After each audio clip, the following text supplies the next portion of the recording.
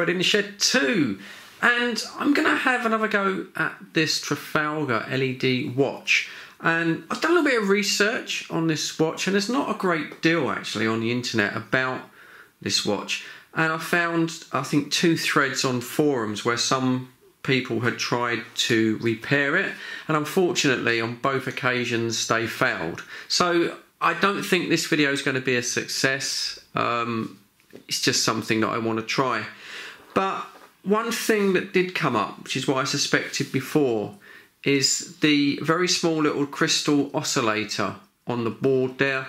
They reckon there was quite a high failure rate, which I sort of knew anyway on LED watches. On what I researched on this, I couldn't really find out the exact frequency. I think on the last video I said it in megahertz. Sorry, that's just the radio kind of side of my brain working. It was actually measured in kilohertz.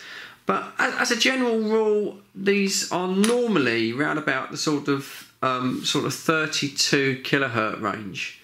That generally gives the right frequency for a little processor there to sort of work things out. So what I'm going to try and do in this video, and I really don't think it's going to be successful, but I'm going to have a go. I'm going to swap over the little crystal oscillator there. You can pick these up on eBay very, very cheaply. I think just over sort of £1. And yeah, so I'm going to remove the one that's on the board. It's quite fine soldered. It might not work. My soldering skills might not be up to the job. And the chances of me putting this together and this working, well, seeing as no one else has succeeded, I think, I don't know, thousands to 1, something like that.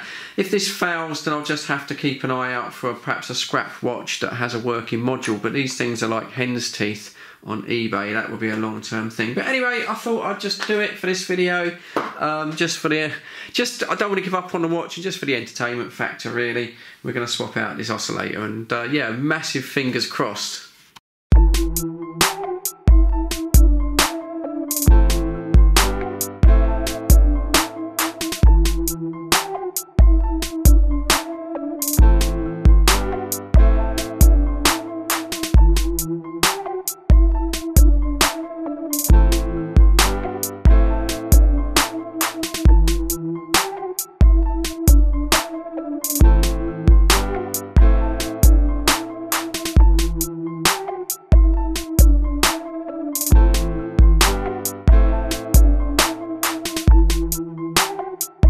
Okay, that's the new oscillating crystal soldered in. It just about fits. It's a little bit tight.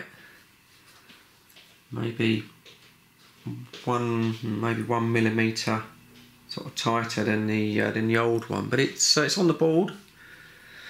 And yeah, I don't think this is going to work, but it's worth a go, isn't it? So I think just put it back together. Put the batteries on and see what happens.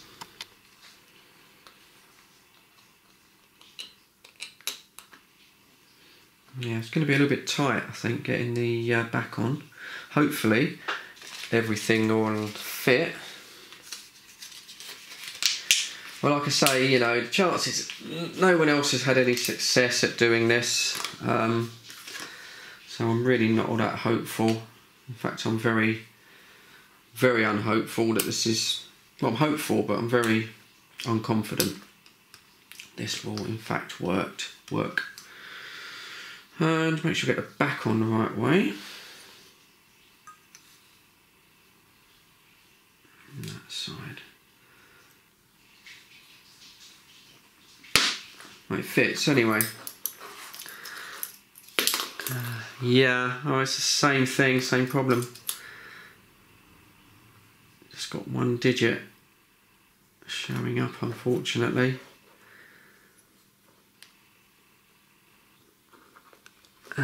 Yeah, same thing. So it appears that it was not the oscillating crystal. It dims down now. Just double check I've got everything connected. Yeah, so, well, it was worth a go, I guess. That's it for now. And thanks just for tuning in. Just thought I'd do it just for the amusement factor, really. It would have been lovely if it would have worked, but obviously, it's not going to happen. So, yeah, there you go. cheers, thanks for tuning in. If I ever find a module for this that works, I will update this video and we'll have it working. But as for now, as always, cheers, thanks for tuning in. You're always welcome. And stay safe, and of course, catch you all on the next one.